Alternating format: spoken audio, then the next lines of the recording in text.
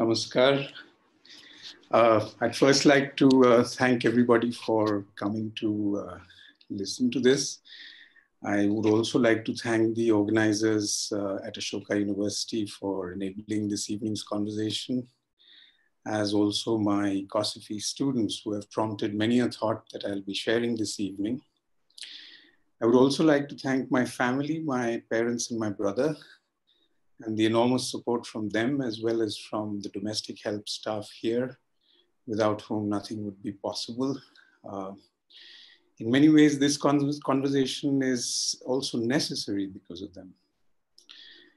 Since time is always short, even under lockdowns, I intend to speak for about half the time that we have together in order to enable a lively discussion in the other half. I know that each of you has come here with lots of questions and reflections of your own, so I will make a series of unargued assertions, some possibly self-evident, others less so, and include a set of my own questions which strike me as worth asking in this fluid cusp of history. This should hopefully spark the discussion. I'd like to begin by sharing with you a few lines from perhaps last century's greatest poet in the German language, Rainer Maria Rilke. The poem is from the Duino Elegies, and I just want to show you the lines.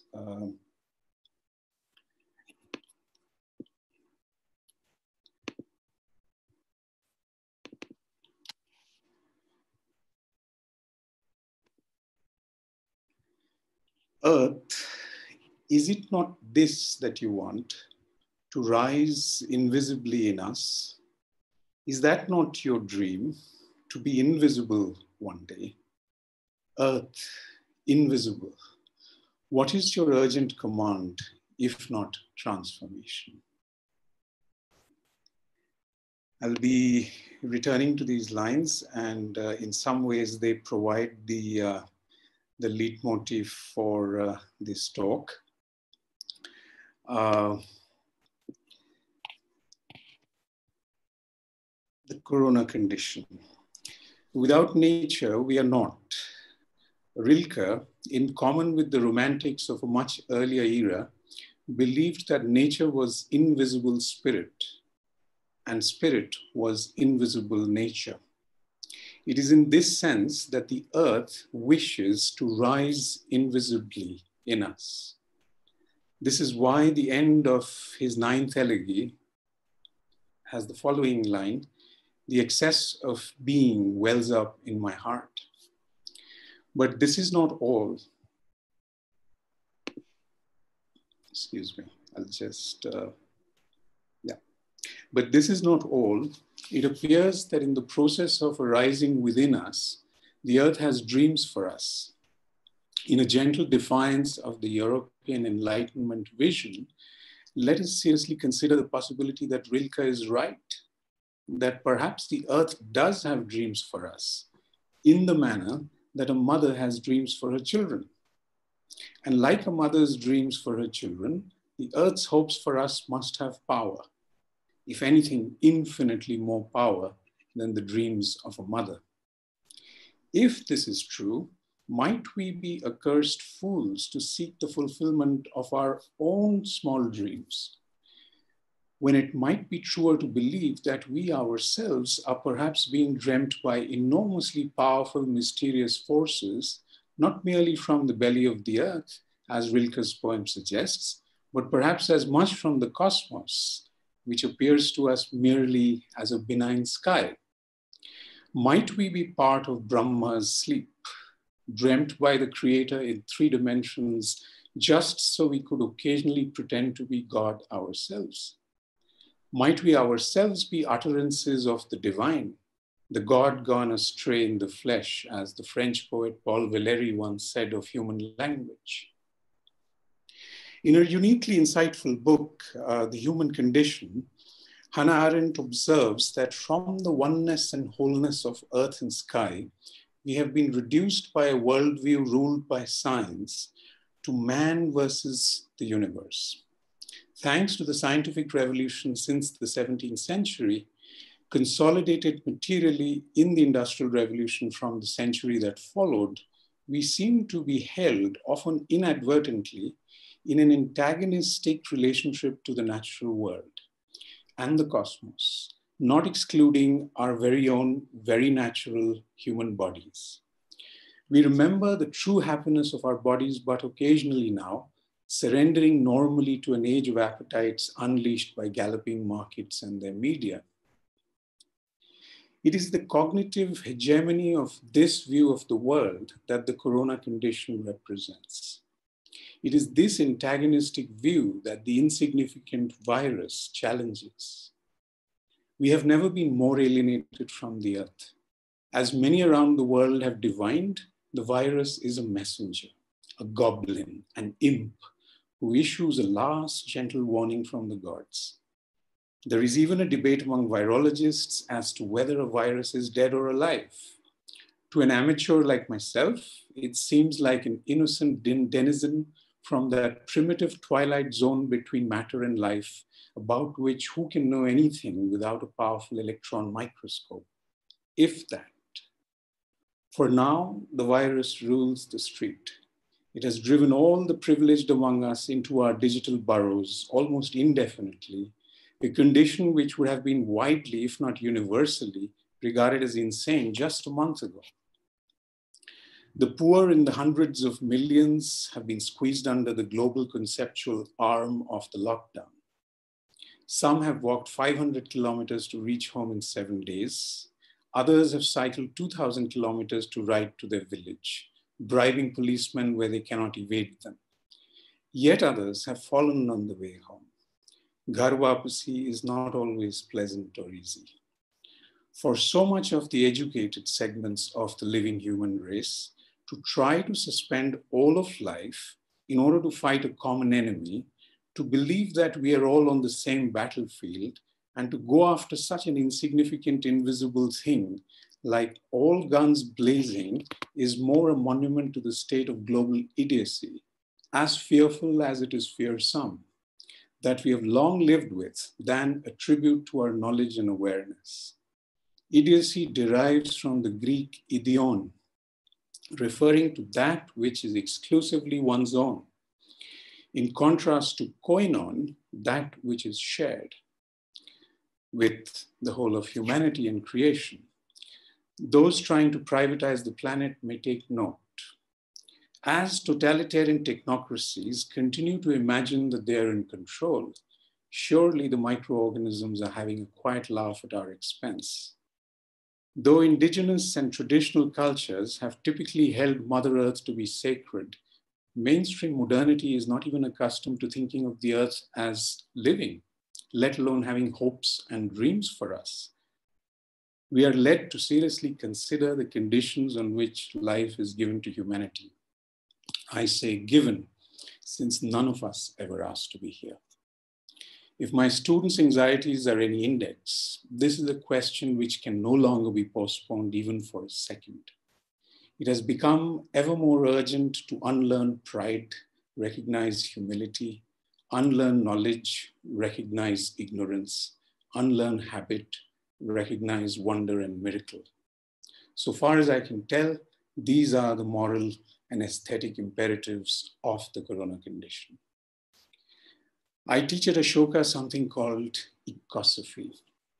I once found myself describing it to a colleague as the truant child of ecology and philosophy, congenitally disloyal to both parents, often absconding from them, listening idly to birds in a meadow, or taking long aimless walks through Himalayan oak forests.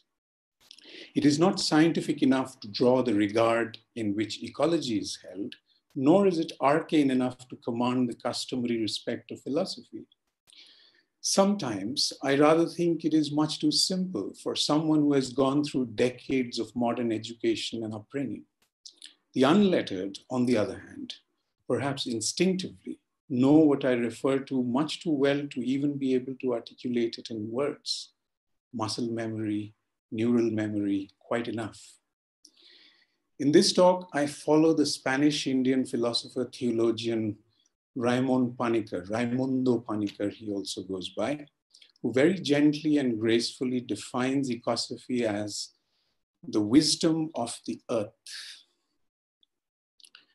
He carefully clarifies that it is the earth's wisdom of which man is the interpreter. Man is only the interpreter, more than our human wisdom about the earth. For that would be some sort of science. Ecosophy is not a science. He says, we need to listen to the earth and learn from her. Ask the birds of the sky and the lilies of the field, and they will teach you, quoting the Bible. Such a quest must have been elusive enough in biblical times. In an age ruled by the church of technology, ever so remote from the living geography of the earth, where the globe's cloud elites wish to build a smarter planet, and millions wish to do business at the speed of thought, an enterprise like Ecosophy is more likely to perish for fear of highbrow intellectual ridicule. And that is when it finds any room to breathe through the cracks in the vast man-made artifice we inhabit now. Ecosophy looks askance at the metropolitan imagination which accompanies such an artifice. It contemplates the man-made global hardware and software of modernity.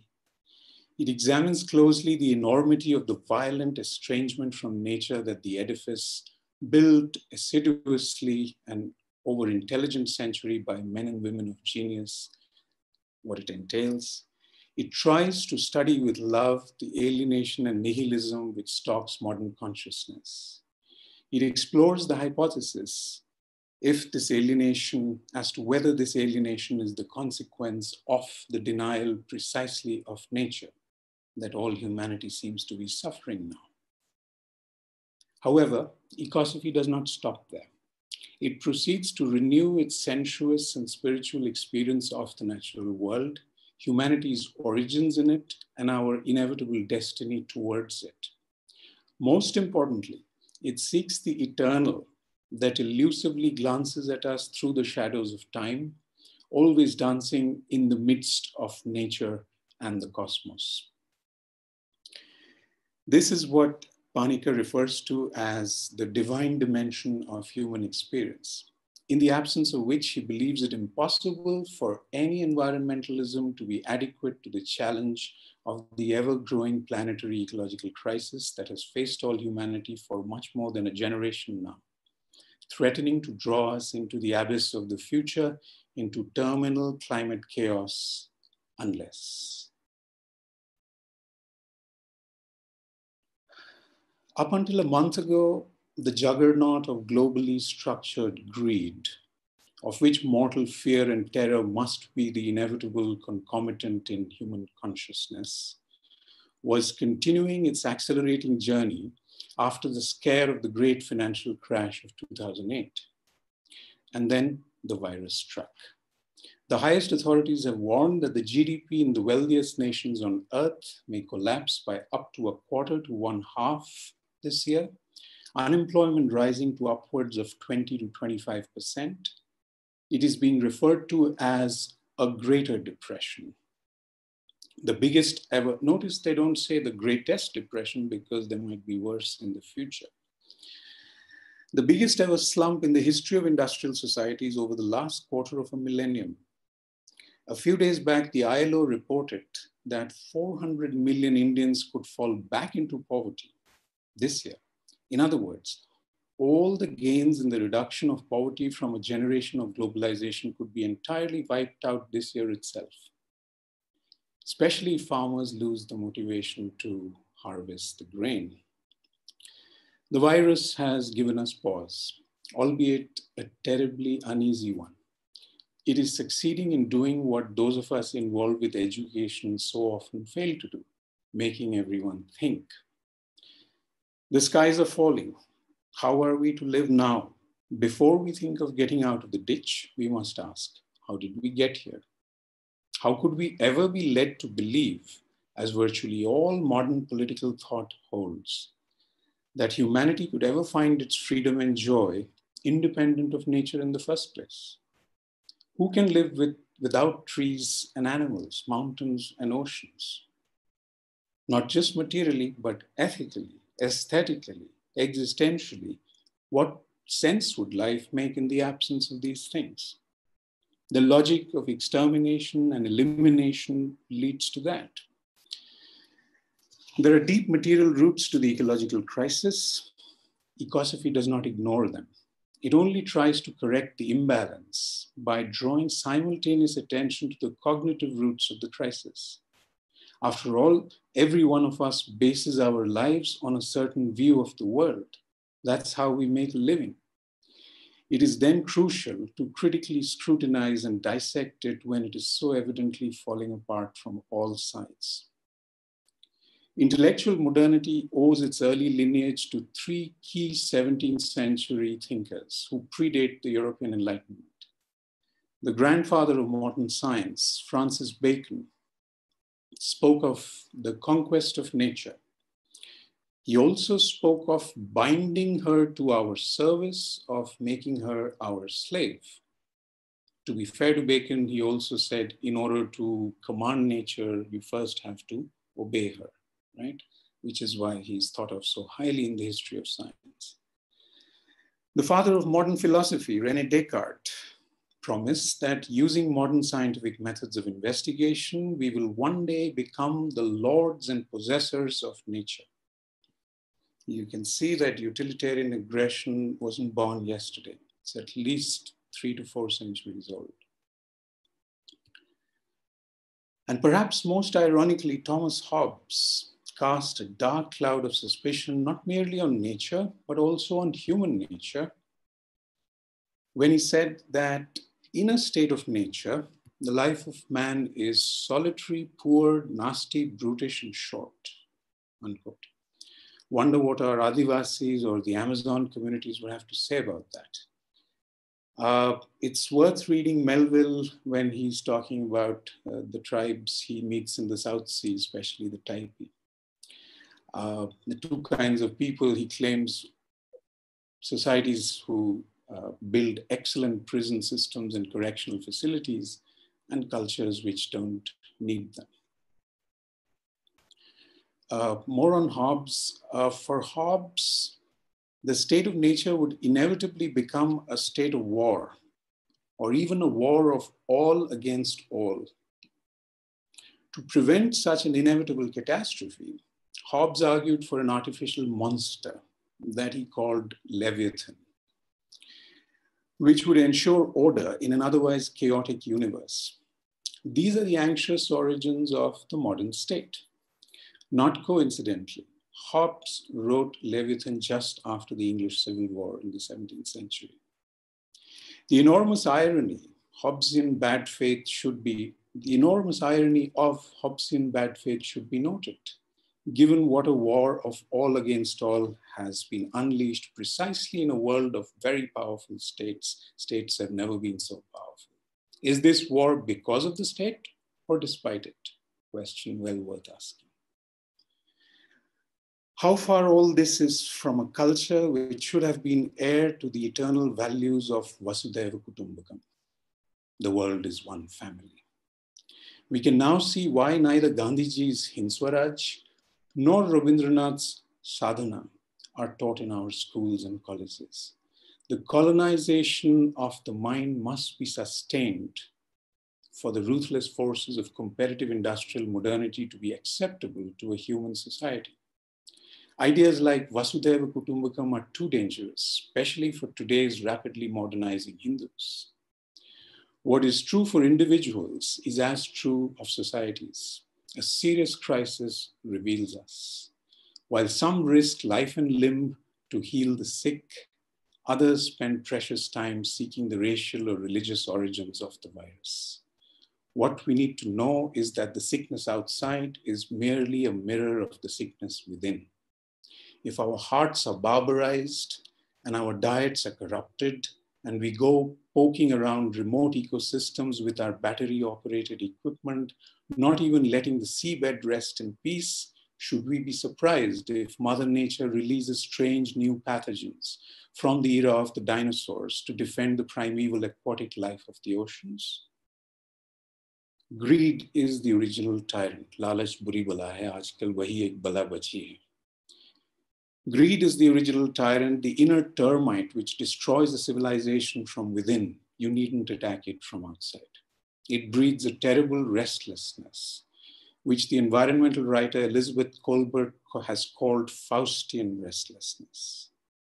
Today, its prime vehicle is the inescapable smartphone. It is exactly 1 month today since the WHO declared a global pandemic. The world has been unveiled for us in this short time, a view not normally available. The curtains have parted ever so briefly to reveal the nature of human reality around the world. We do not know how long they shall remain parted, and we must make skillful and opportune use of this opportunity to learn all we can about what we have been living, about what we have been asked and made to live for a very long time, stretching back at least a generation to the dawn of digitized globalization. Even now, we are slow to learn. Is this a war? To a permanently militarized imagination, it seems that fear is a much more available source of motivation than love or compassion or fraternity. Modern consciousness is ever primed for war, especially in the recent digital era. Of one thing I'm sure, if we think of this as a war, we are bound to ultimately lose it. For this is neither the first nor the last of the devastating crisis that global modernity will face. If you disagree with me, I will gift you a copy of Melville's Moby Dick. Let us be absolutely clear that war is not the way to peace. This is a truism a child understands and an adult forgets. There is no way to peace. Peace is the way. And it is the way to health, as much for each of us as for our beloved Earth. Mother Earth is our only home. Are we ready to abandon her for the greener pastures of another planet that the space fantasists never fail to promise us? Everyone knows that time is running out for us. The Corona moment is perhaps our last reasonable opportunity as a species, a window of opportunity before we are permanently locked out. What we will do, and more importantly, unlearn and undo in the next few years will decide our species' destiny, whether we will rise to the occasion and abandon fear for love or sink forever like evolutionary mutants into the sea of oblivion. I remember thinking the same thought on the evening of 9/11.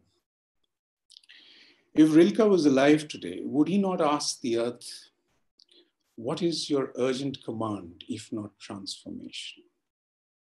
I'll repeat that. It's the last line of the 9th of the Duino Elegies.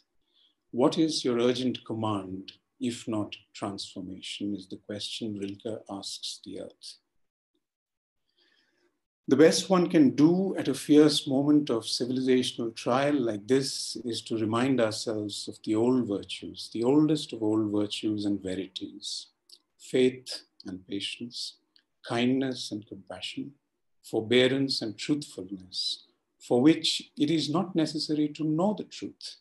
It is only important that we do not lie, do not cheat, do not deceive, do not deny. Raimon Panikkar counseled the Greek patience of metanoia. Metanoia is a profound feeling of regret and atonement, tantamount to a radical change of heart, a spiritual revolution. Among friends, one finds the courage to renew one's deepest commitments and refresh ancient hopes. I end this talk with that confidence. Thank you. Thank you, Professor. I'm going to let a small moment for us to sink that in.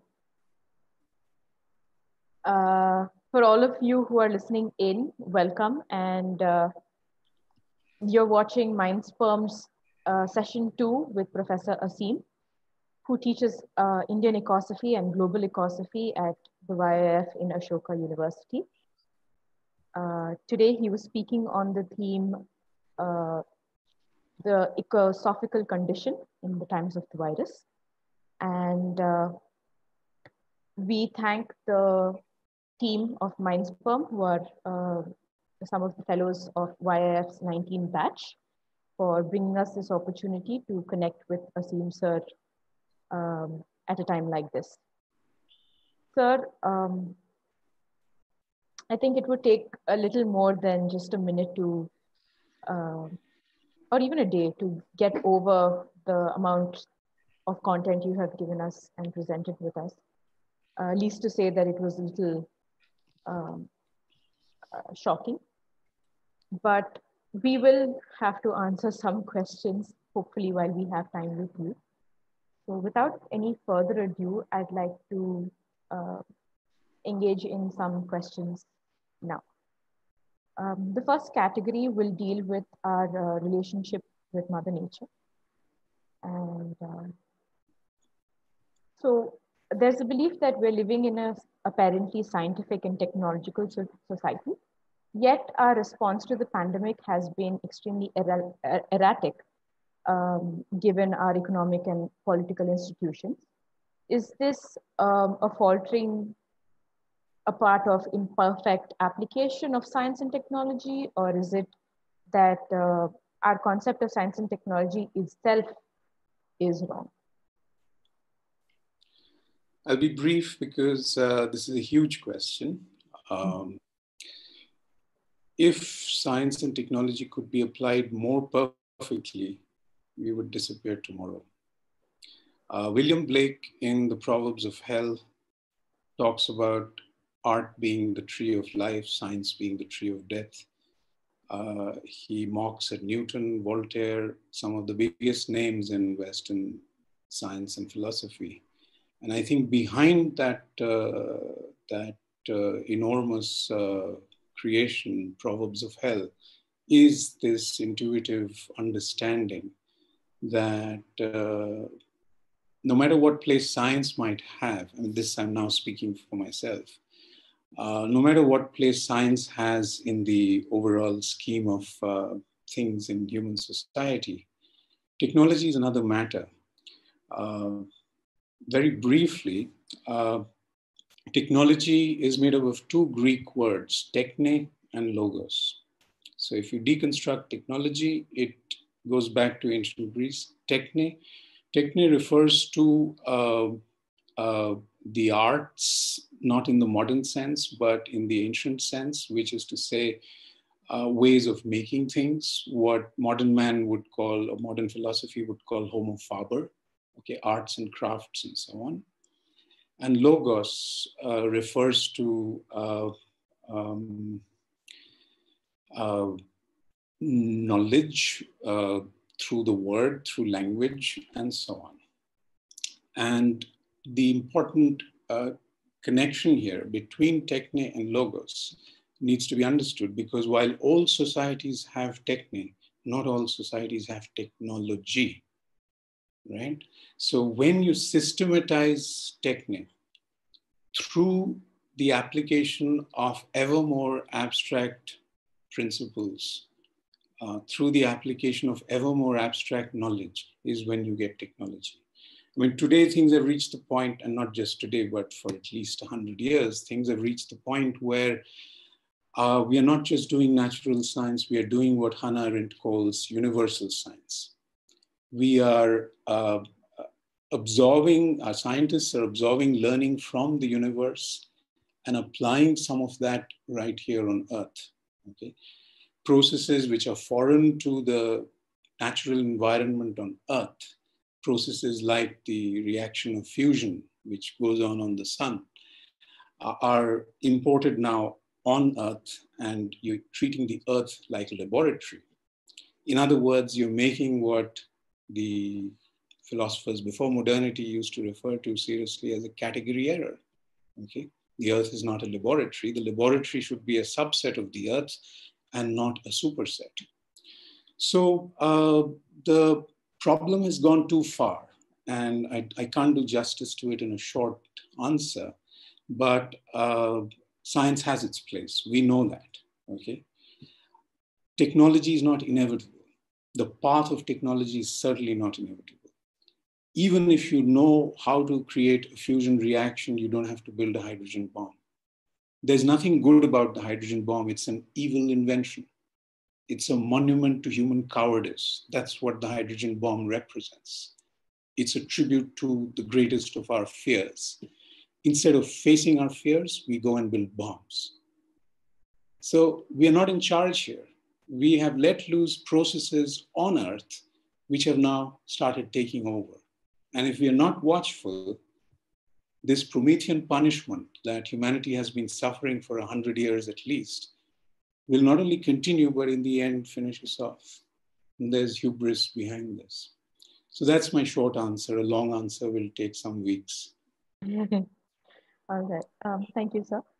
A lot of people have the belief that during this lockdown period, Mother Nature has, as they say, has gotten an opportunity to heal herself. What is your take on that? And would that mean encouraging more lockdowns to create more opportunities? Well, I mean, I think, it's quite delightful. I mean, the other day, I'm staying with my parents these days, and they have a wonderful terrace garden upstairs. And I walk for 1 hour in the morning and 1 hour in the evening every day. And during my morning walk, just 3 days ago, I saw a dancing peacock on the terrace. Now, this has not happened for 15, 20 years, my mother tells me. But, clearly these are signs which are very precious. But we should interpret these signs with a great deal of care, which is to say, not get carried away by them. So, like I was saying earlier in my talk, the curtain has lifted briefly to reveal the nature of human reality and to reveal the nature of ecological reality with which we come into contact. I mean, for God's sake, animals have sentience, animals have intelligence, animals have a certain consciousness. They're not like as stupid as us, but they have a certain consciousness. So animals, for sure, can tell that they are freer as a consequence. Pangolins, for sure, can tell that they're better off. Delhi street dogs, I'm not so sure, but then, Delhi street dogs are Delhi street dogs. They're more Delhi than dogs. I don't know how to put it, but, when we have created a metropolitan ecosystem in which animals start behaving like humans, who do we blame? So there's an issue there. But I mean, don't get me wrong. My sympathies are always with the animal kingdom, including the street dogs. So yes, this is definitely a wonderful view of what the world could be like if we behave properly. What the world is already like when, out of sheer terror, instigated by an insignificant entity, we are being made to behave. So imagine what all we could do if this awareness could become a global ecological revolution. There is no other way now. I'm absolutely convinced of this. There's no other way to set things right except to argue globally for an ecological revolution to put the industrial revolution in its place. Industry is required. I'm not against industry. Industry has its place just like science does. But if it does not know its limits, and if it tries to supply human desires without limit, in other words, continue the cardinal error of modernity, misreading the infinite. Whether it's Virat Kohli or Mahendra Singh Dhoni, they're always selling you the limitless through the TV screen. Has anybody found it that way? You won't. It's a con. It's a con from the start. And they know it, and you know it, and yet everybody is trapped in this mind warp. So this mind warp and this mind war has to end. Just for human survival, I'm saying, this whole way of life, this whole way of thought must perish. So we must know what the implications are. If we want to see the earth heal and the birds fly in freedom again, and if we want to enjoy their singing every morning the way our grandparents and our ancestors used to, then we must be willing to sacrifice our idiotic short-term pleasures. And the idiot box is the idiot box for a reason. So why do we worship it? So a lot of people are asking if any likeliness after this tragedy that countries usually would um, invest in, say, military and getting their defenses back in place. So, is it possible for them to actually invest in a solution globally for economic policies? I mean, environmental policies. Is it likely or is it possible? What is the question? Is it likely? Is there any country that you see going that way? I mean, look, countries have been practicing, sane policies for a while. You don't have to agree with everything that Fidel Castro stood for. I certainly don't. And he was a dictator in so many ways. However, he did leave behind a health system which can be of some use to Italy in this mortal crisis, isn't it? So it was always possible to do good things. It remains possible. A Christ-like life is always possible. All these things are possible. How likely is it? I wouldn't like to presume to answer that question. So much depends on how we act, what we do, not only now, but what happens after the lockdown ends. Are we going to be like children leaving a school they do not like? Or are we going to take pause, continue this pause, extend the window, continue a certain restraint, a certain maturity? This is our last chance to grow up.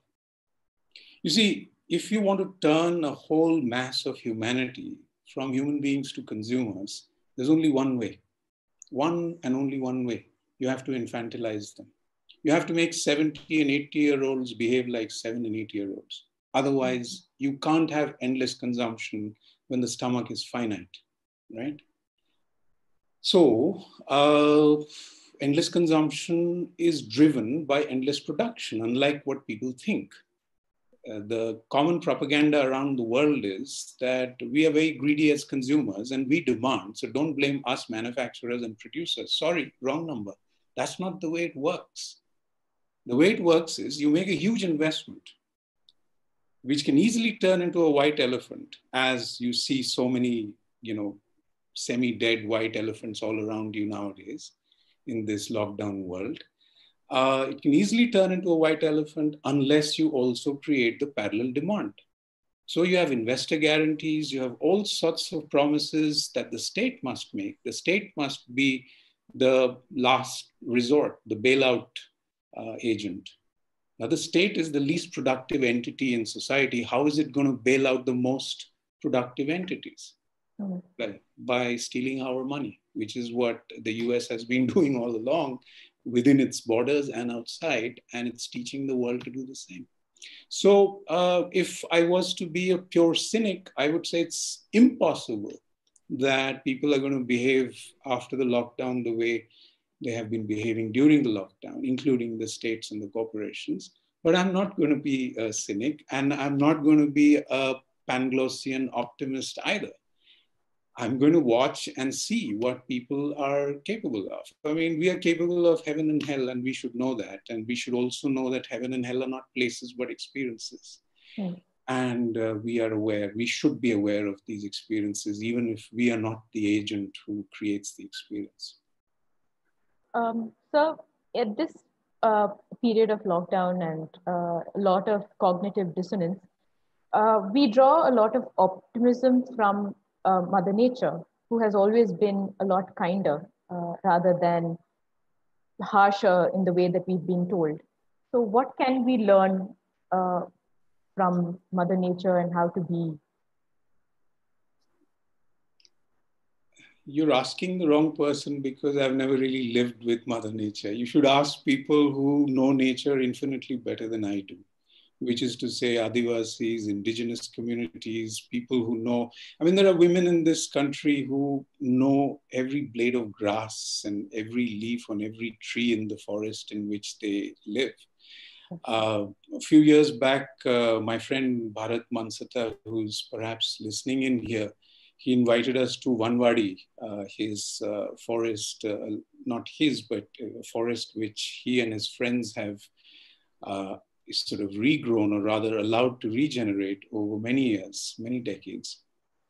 And there was this lady who was an Adivasi woman from that area, Ambi Devi, and she took some 20 highly educated idiots like myself around the place.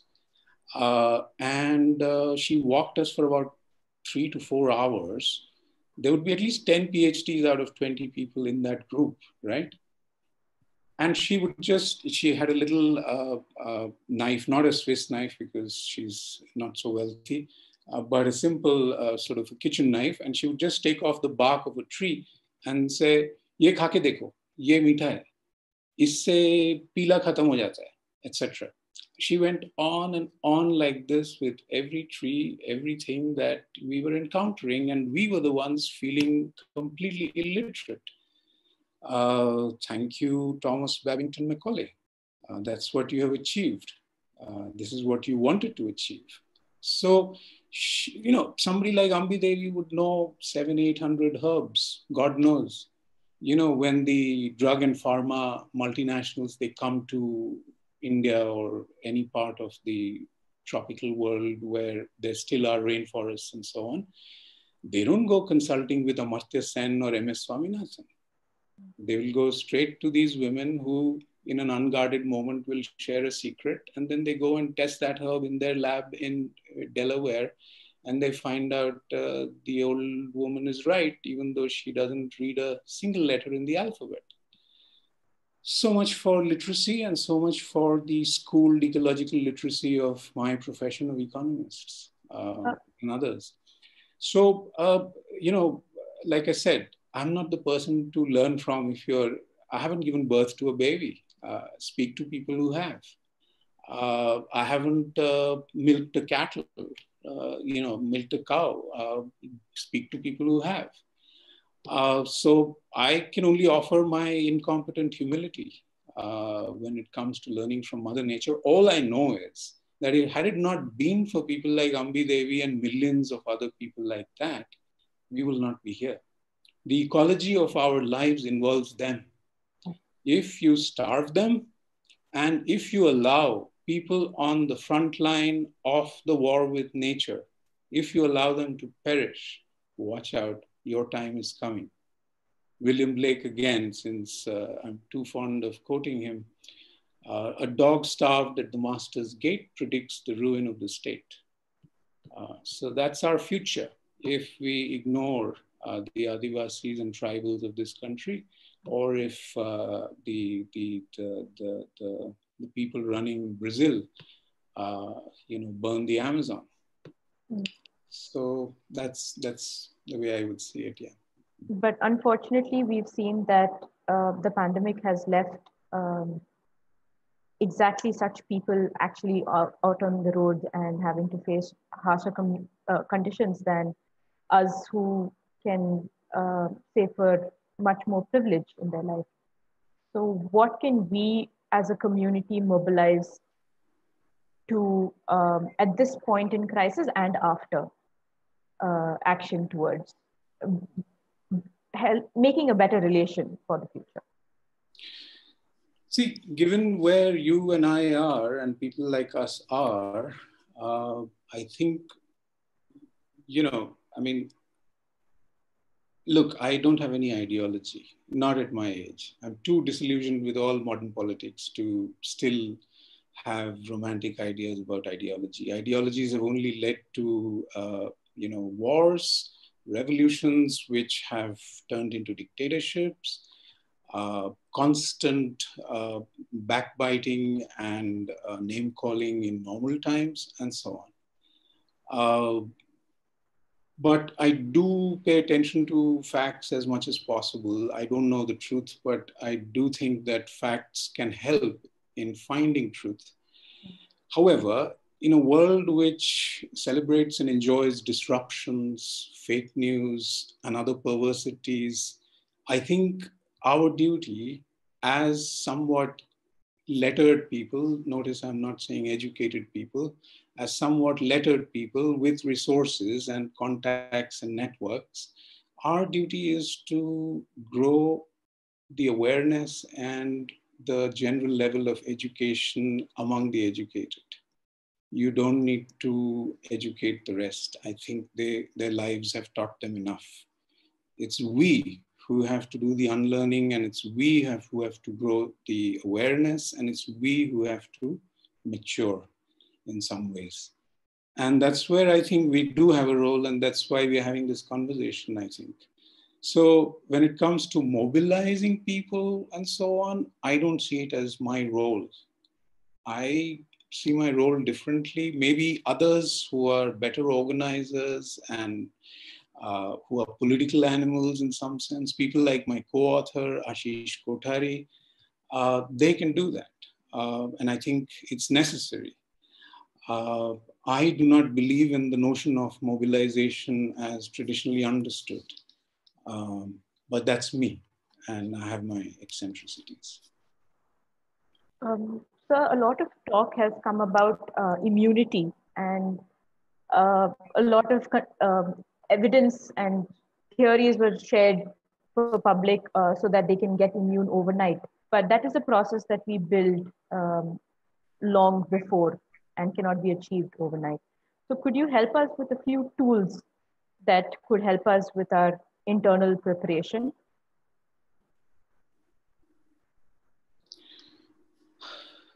Well, they say Rome was not built in a day. Rome can be destroyed in a day, but it can't be built in a day. All good things take time. Immunity can't be developed overnight. It's pretty obvious, and I think children also know this. So, I mean, as an amateur in the area, because I'm not a scientist or a specialist or a doctor or something, except a doctor of the wrong kind, I suppose. As an amateur, all I will say, learning from my own life and the lives of others I've observed closely, is that, you need to do little things every day. We are the sort of species who rarely get a chance to make a huge blunder. We are not that powerful. We can't destroy the earth, for instance. But what appears like a big blunder is often a series of small mistakes we've made over a long period of time, which leads to a climactic moment of truth in which we are revealed as blundering idiots or fools. That happens a lot. So when it comes to habits, one has to be careful. If you don't, get good sleep, if you don't sleep at the right time, if you don't eat properly when you can eat properly, if you don't get enough exercise when you can, all these things matter. And these are the only ways. And I'm not telling you anything you don't know. But these are things to know here, not here. So, yeah, I mean, I'm not, like I said, I'm not a person to, be able to tell you more than this. I'll just tell you what. So a quick follow-up to this question was that a lot of people came up with an increased anxiety that their home was becoming their workspace because of the sudden shift. And increasingly, they find themselves even faster than when they were actually outside. So has this fastness and slowness and work home got to do, and how would it impact us? It's got to do with business at the speed of thought. So, long before the lockdown idea descended on the human mind, the whole universe had turned into an office already. Didn't people notice when the internet took off? First you go 5 miles under the earth looking for coal and oil. Okay, you murder all the fish along the way, etc. It doesn't matter. You lay down these massive optic fiber cables so that we can have instantaneous communication across the continents. I mean, God forbid if they find the technology to merge all the continents one day and they will try to make Gondwana land again or something. God knows. Jambu Dweep or some other Hindu or Islamic fantasy will take over. You know,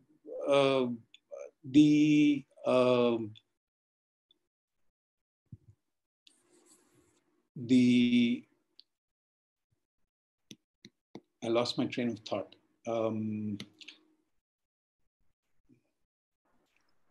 Sushmita, just remind me what you were talking about. We were talking about the pace of the world and how the universe. Right. Sorry. Yeah. So the whole world had already turned into an office long before the lockdowns. Now the truth has come home, literally. In an age which has no sense of irony, ironies will abound, paradoxes will abound. In an age which takes everything literally, where only those characters which are understood in Schmidt's Google are understood to be real things, these things will happen. You know, this digitization has also meant a universal idiotization of the species at another level. Not at the level of cleverness and strategy and outdoing your competitors. That's where we are very good. But when it comes to living without boxes, thinking on living outside boxes, we have no idea how to do that. So it's a good opportunity. This lockdown retreat or the lockdown escape is a good opportunity for us to study ourselves, to study our inner habits, and to learn something about our inner cognition. And dare I say, look for the God within you, because there is one, and it's got nothing to do with your ego. I'm sure a lot of people would be riled up with the word God, but we'll come to that a little bit later, maybe. Okay, goddess, would goddess be fine? I'm still not sure. Okay. Would truth be fine? Truth with a capital T. For that, they'll have to understand. Okay. So I can speak to Descartes as well. I don't have any issues. So, sir, some queries have come in about how restrictions on travel and the effect of globalization, trade, commerce, just people moving about will be affected, and how policies around the boundaries will get more strict. How would we address that people would stay where they are, and what would that mean? It would be a damn good thing if more people would stay where they are and don't move around too much. Remember what Gandhiji says in Hind Swaraj or somewhere else, that, God has given us these 2 feet to walk. So I mentioned, some stories in my talk about people walking 500 kilometers home or 2,000 kilometers of cycling home. Yeah. It would not be such a bad thing if movement was a bit restricted around the world, although for good reasons, not for the reasons Bill Gates has in mind, right? Yeah. So I don't want under the skin surveillance and other such nonsense interfering with my freedom. I don't want it to be interfering with anybody's freedom. Freedom of movement is basic to humanity, and I think it should be completely allowed. I mean, liberty is that, freedom of movement and association. It's there in Adam Smith's Wealth of Nations. It's in other, classic books of economics as well. So movement is a wonderful thing. Restlessness is not a wonderful thing. Okay. If I have the money, should I type and look for the best soccer game in the world this week and buy a private jet to take me there, buy a ticket, buy a spot on a private jet to take me there? Should that be encouraged? And then one day, given that we are all Democrats when it comes to consumption, shouldn't we let everybody do that? And so on. So when C.D. Gopinath, who was the CEO of Air Deccan when the planes were still flying and that airline was still flying, he wrote in an editorial I read on a flight once in my days of airline activism, when he says, my goal is to make every Indian fly. It seems right now, the goal seems to be to make every Indian walk. You know? So I think that there are very interesting questions which this predicament poses about movement and how much is good, or rather what kind of movement is good. For instance, for long I've believed travel is no longer possible. Only tourism is possible, right? In order to get back to the days of travel, we perhaps will have to go back to clipper shipping, sailboats, you know, and we can enjoy the romance and adventure of a Columbus or a Vasco or a Magellan or somebody, you know. I think that, you know, a certain kind of globalization when it comes to the labor market and when it comes to free movement of people around the world has already come to an end. I do not believe the global market is going to resume the way it was before coronavirus. No, it's not going to happen. A different form of globalization might be upon us, will be upon us, yes. But local global. Not the other kind of globalization which we got used to. I see that you had a relating comment to Harari sir's work about the rise of authoritarianism in a period like this. But quickly brushing upon that, any closing comments that you could probably wrap around the session and just bring us to not thinking as this as a problem, because that would put us into a solution oriented mind frame, because I think that is an all encapsulating question, that this is the problem and we need to find a solution. Right. So my students are aware of my concern about solutionism, because solutionism is the obverse of denialism. It's a refusal to examine the roots of a disease. It's a symptomatic solution, approach. And a solution is usually a symptom of the same disease which it is trying to cure. What counts as a solution is when something becomes marketable and profit-worthy, and then it's accepted, right? So since profit is our ruling religion in the world at the moment, that counts as a solution. Now, unfortunately, after the corona crisis, I almost hesitate saying after because I don't know when that moment will come or if that moment will come. But after the crisis, the big danger would be the offering of totalitarianism as the primary political solutionism of our time, right? And everybody, just in order to feel safe and secure. I mean, every day I get 20 mails asking me to be safe. I mean, when was I ever unsafe? Anyway, to capitalize on the human need for safety and security, the state around the world is inevitably going to move in the totalitarian direction. One thing you must know about states anywhere, they're not moral agents. They are ultimately political gluttons. Any opportunity in a moment that they see to grow their political power, they will do that. War can be the health of the state, as someone said. Peace can be the health of the state sometimes, depends on what kind of peace it is, if it suits them. So the state is going to become predictably more authoritarian, totalitarian. I don't think there is any doubt about that. The question for me is something else. Will society continue on its nihilist path? Will consumer nihilism remain the social religion of our time?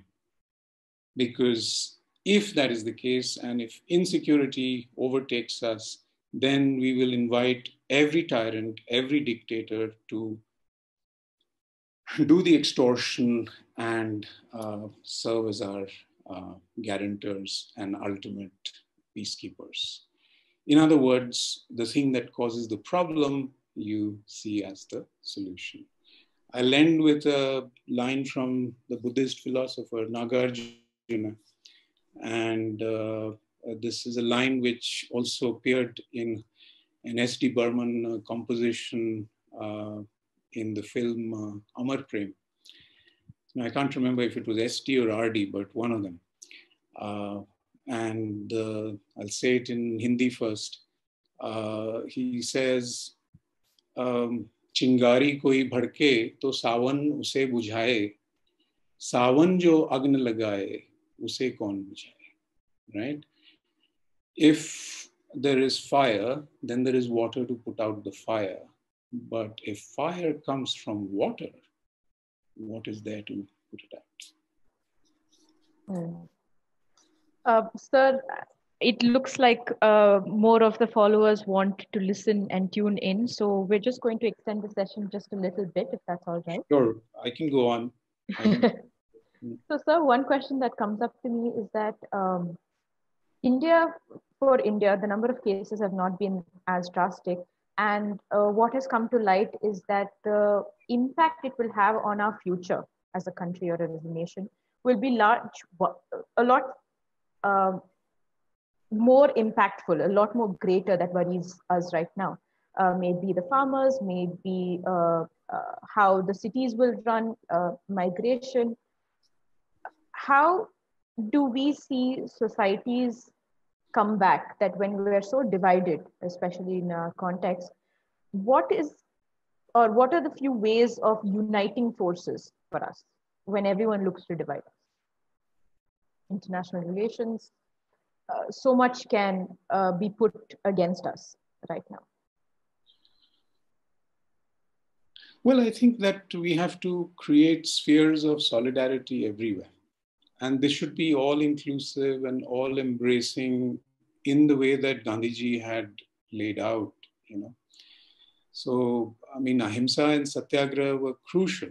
And these are the only two elements to his philosophy and way of thought and life, which was everything else was derived from these two things.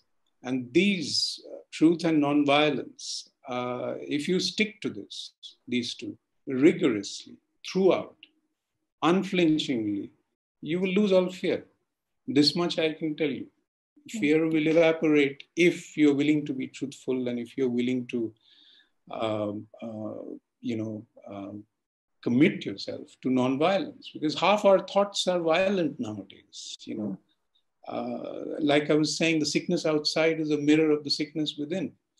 The lockdown opportunity is an offering from the gods to give us pause to reflect on the possibility that we might be the problem ourselves, that we might not just be a part of the problem, we might be the problem. This pronoun, we, might be the problem. I is too weak by itself, okay? Mobs are born when I's feel weak. That's when a we is born. That we lives on imaginary strength, which is to say, I rely on my gang to beat up your gang, right? This is the definition of cowardice. People who will never be able to stand alone. People who will never be able to hold on to any truth. They always need truthlessness. They always need fear. They always need power, and so on. In this sort of an environment where the mob mind has taken over not just India, but so many parts of the world, and civilization in so many ways is in a process of social decay. How do you arrest this decay? I think what I already said in the talk, which is stick to the ancient, verities and virtues. And I think to rebuild communities, is crucial. Community comes from the word communion. Communion was a spiritual religious notion. When Mrs. Thatcher stands up there in Britain and wins 3 elections on the slogan, there is no such thing as society, you have to wonder the confidence of this nihilism, where does it come from?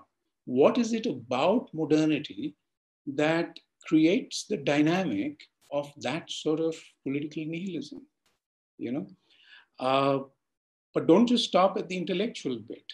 we have to probe deeper into the substance of our being, our spirit, our hearts. Why are our hearts so muddy?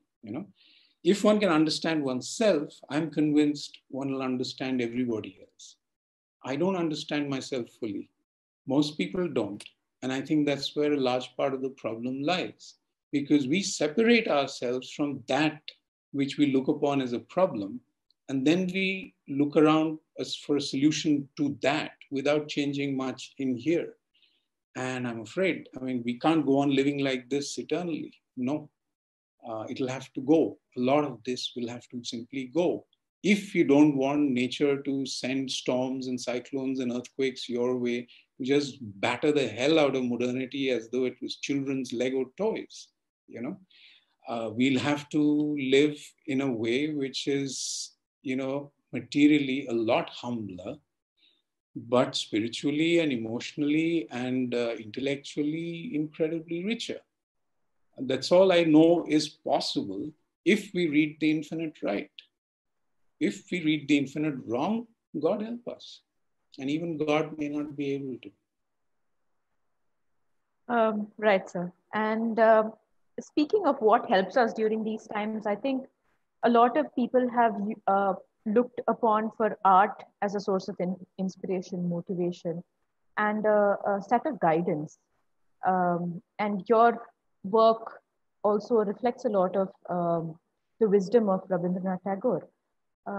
Would you quickly be able to say a few things about his work and what we could refer to during this time and how maybe art has a role to play? Yeah, well, I quoted William Blake to you earlier. Art is the tree of life. Science is the tree of death. Please don't believe what I say. Please read for yourself. Please inquire for yourself. Tagore, what do I say about Rabindranath? I have not read most of Rabindranath till now because my Bengali is not up to speed. There's a good amount of work which is not translated even now, believe it or not. But there is enough. There is more than enough in the accessible language which anyone can read if you want to get acquainted with Rabindranath. Since the age of 4, I've been singing Janaganaman just like all of you. Since the age of 6, I've been hearing stories about Kabliwala and so on, parrots training, so many things. But it wasn't until my 30s that I started reading Rabindranath seriously, because Indians love to catch their noses like this, So I went through Kierkegaard and Nietzsche and Wittgenstein before I properly discovered Gandhi and Rabindranath. That's the honest to God truth.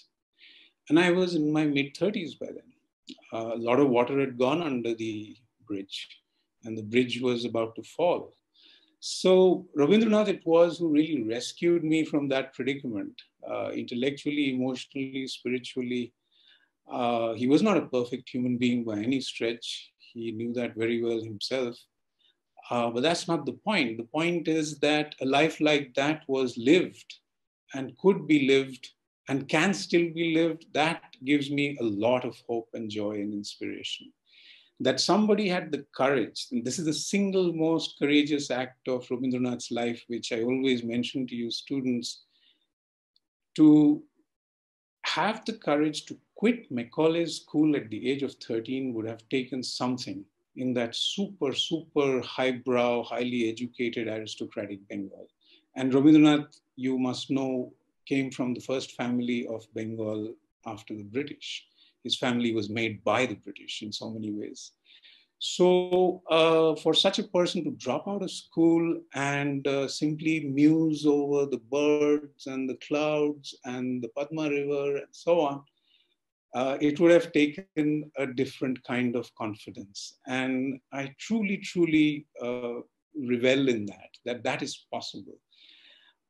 So I would say, depending on your taste, but in terms of aesthetics, the letters that he wrote from Shelaidaha in East Bengal from his family's estates to his niece Indira Devi, Those are some of the best writings on the human experience of nature that I have read in any language I know, and I don't know many.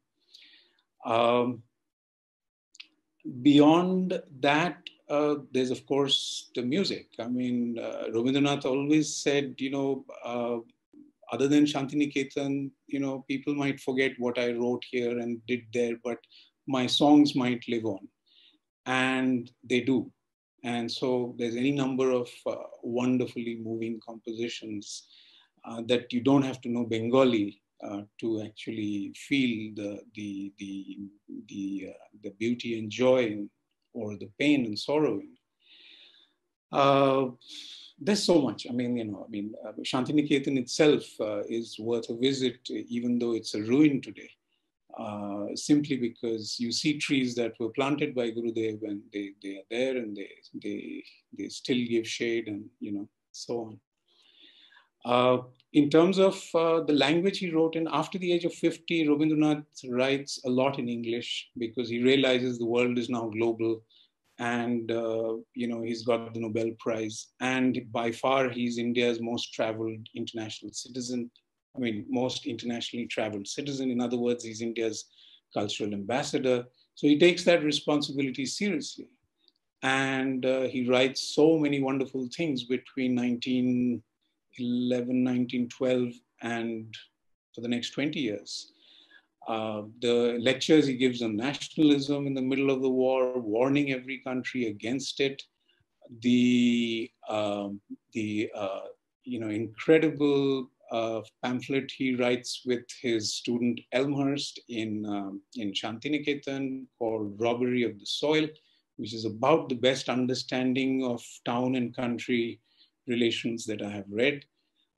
There is his very important lecture to congressmen in 1904 called Swadeshi Samaj. There is Shaduna, which we study in Indian Ecosophy at Ashoka. There is the essay Personality. There is his important conversation with Albert Einstein, and so on. It's huge. And most of it is not taught in schools and colleges outside Bengal, so far as I know. So that kind of brings us to the end of our session. So I think leaving on the thoughts of we still have to work on this decolonization of the mind, we thank you very humbly and wholeheartedly for this session that has been so gigantic in its value and its contribution. Hopefully we don't dwell on it from here, but let it boil in our systems. And thank you for always being approachable to us in conversation and in spirit, and lifting our morale near or far. Well, you lift my morale as well, so thank you. So for all of our listeners and viewers who have had such an amazing session, I would like to bring to you the concluding part of our event today. And you are watching this because of a few minds who wanted to continue learning from their experience at YIF, and that's how MindSperm happened. We're going to bring you a lot more content, and please do feel free to write to us, reach out to us. We are available on social media. Please follow our Instagram and Facebook pages. The YouTube links are open source, so this is not to restrict anyone on getting perspectives. We will be doing 2 sessions a week, and we will see you very, very soon for the next one next week. I'm going to take your leave. This was Sushmita on behalf of MindSperm team. Thank you very much for a wonderful session, sir. And for all of you, we have a session with Professor Arun tomorrow. And you would have received some mails. We're going to be uploading a lot more information on these pages. So do follow and keep fertilizing your thoughts, I suppose. Thank you so much. Keep safe.